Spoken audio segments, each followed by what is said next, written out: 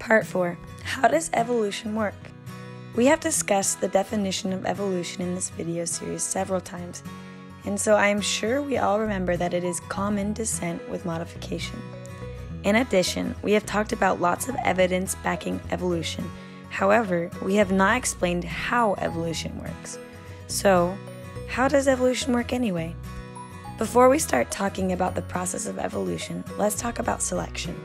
Selection refers to how certain individuals of a group tend to survive and reproduce better than others. From this plant at the top of the screen, a farmer harvested a few dozen seeds. Most of these plants seem to be pretty similar to the parent plant, but a few stick out. Some might be smaller, some bitter, some dry, and some larger. So, from which of these plants will the farmer choose to harvest seeds for the next generation? The larger one. And what will these offspring look like? They will be slightly larger than the last generation. This selection of the best plant by the farmer over and over again for several generations leads to a different, evolved plant, and that is selection. This example of selection is caused by humans, or a farmer in this case, and is thus called artificial selection. We have used this kind of artificial selection to lead to the evolution of docile farm animals, fat chickens, and larger and disease-resistant vegetable strains. Selection can also be caused by nature and is thus called natural selection. For example, rock pocket mice are small mice that live in the desert sands of the southwestern United States. They are mostly light brown in color, but occasionally, due to random mutation, some are born with varying shades of fur that can even be very dark. After a volcanic explosion in this desert, patches of molten lava cooled and left patches of dark rock contrasting the light-colored sand.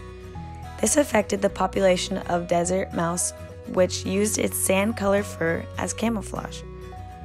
For a time after the volcanic eruption, these mice with light-colored fur were easily spotted by predators and killed. However, those mice that happened to be born with dark fur were now all of a sudden at an advantage in that they blended into this new dark environment.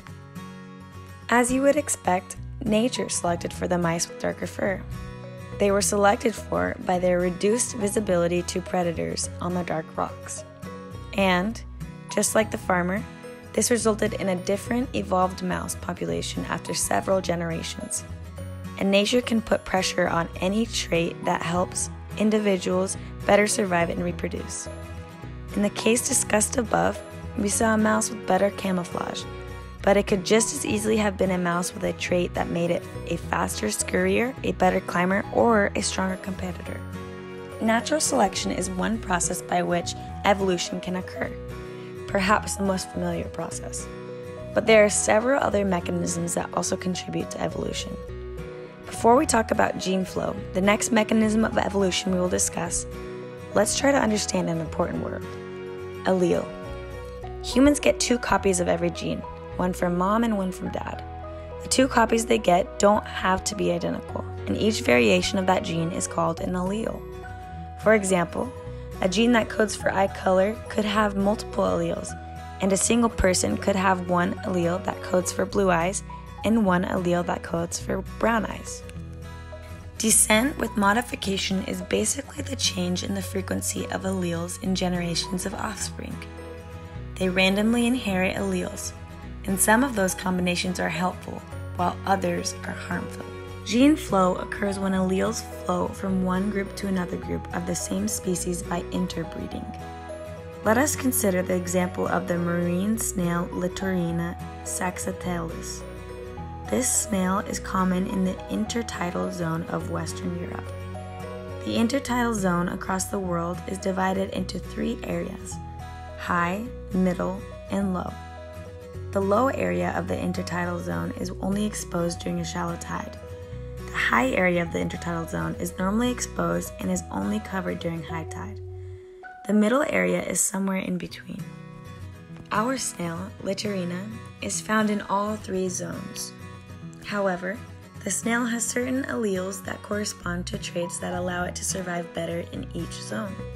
For example, snails with the A allele survive better in the high area of the intertidal zone, where the snails are almost never underwater. As you can guess, Snails in the lower intertidal zones have a low frequency of allele A.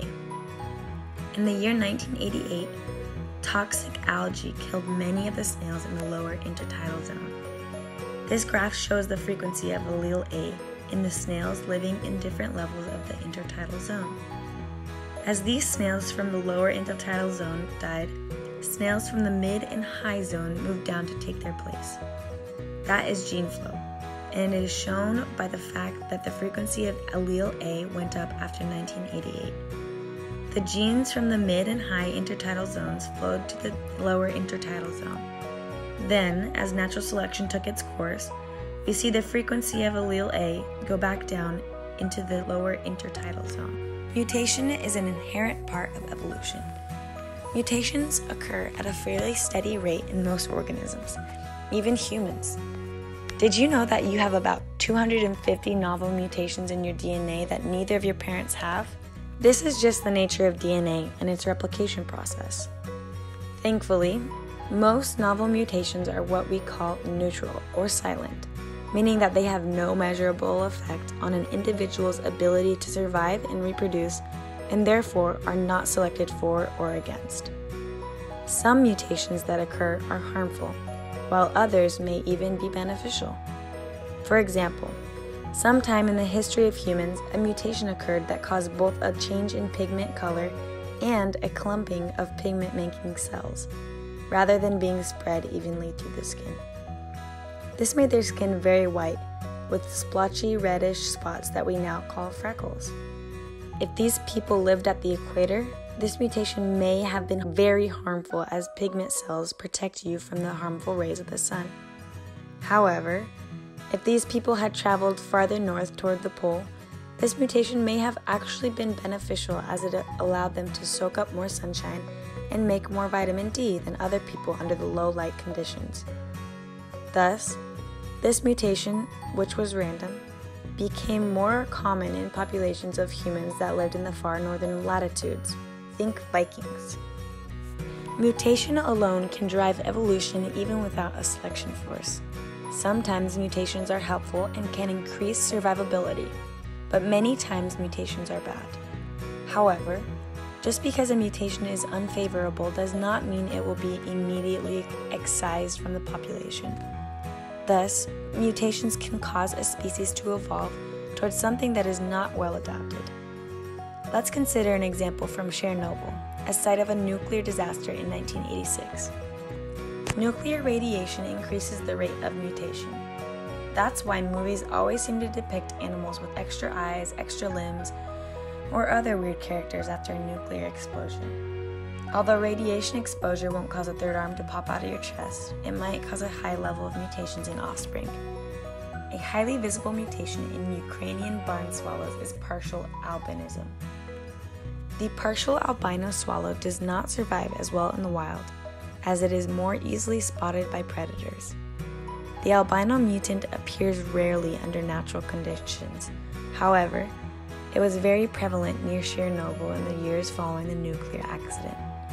Site C, the dark bars in the graph, shows a higher incidence of albinism than in Site K because Site C is near Chernobyl.